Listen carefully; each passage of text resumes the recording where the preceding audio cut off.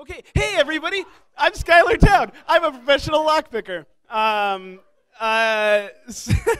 Okay, I'm not going to explain how lock picking works, but I am going to explain in 30 seconds how locks work and then tell you about a few different things that you can do with your locks. But I'll tell you that in a minute. Inside the lock, you'll find your spring, your driver pin, and your key pin. The key pin corresponds to the heights of the bitting of your key, which is what we call the cuts in your key. With the key inserted into the lock, as I said, the key pins match the cuts in the key. With the key pins flush at that red line, which is what we call the shear line, that's the line between the plug of the lock and the Bible of the lock.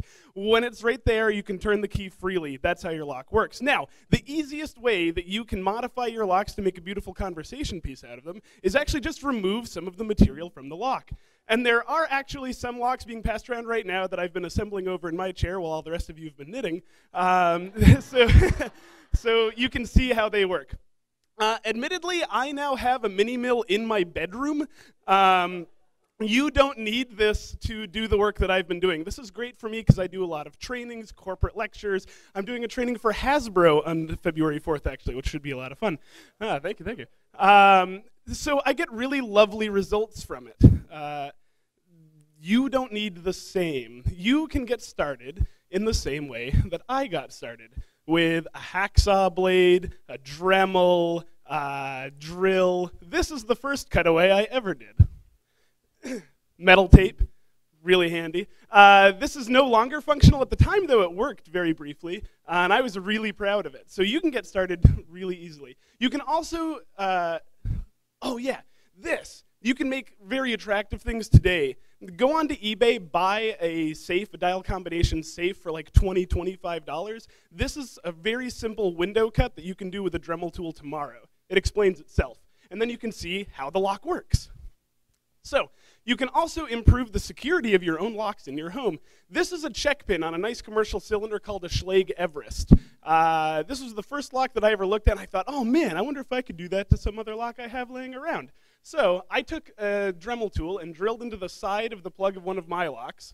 I then decided that I would install a check pin into that area. What that means is that I now have a pin that goes in the side of the lock, and when the normal pins try to descend into it, it gets pushed out.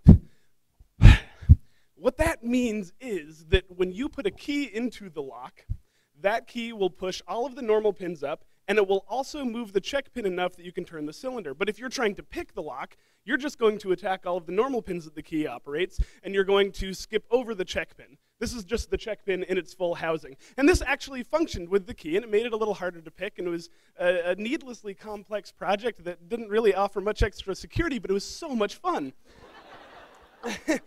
Now, this is something that you can do a lot easier. Take a pin out of one of your locks and chuck it into a drill. Just a normal hand drill. I was actually doing this the other night because I got snowed away from all of my other photos. I was staying with a photographer, though, so these are a lot better. So then just spin it like you would a lathe and lay into that pin with some files. Now, what you get is actually very attractive to begin with. It's really lovely looking, but it also improves the security of your lock. And you can go through and make all sorts of different types. Those are your driver pins on top and your key pins on the bottom, and when you're trying to pick the lock, all of those little notches cut out of them and serrations and all that make it really difficult to understand what the heck is going on and difficult to actually get the lock picked. So do that. It's a lot of fun. This, though, you can also change the actual behavior of your lock. The little bit filed away on the second chamber and the fourth chamber there, corresponding file away that same material on the keys. Nope. Yep. The second position on the top one, the fourth position on the bottom one. And what that does for you, microphone.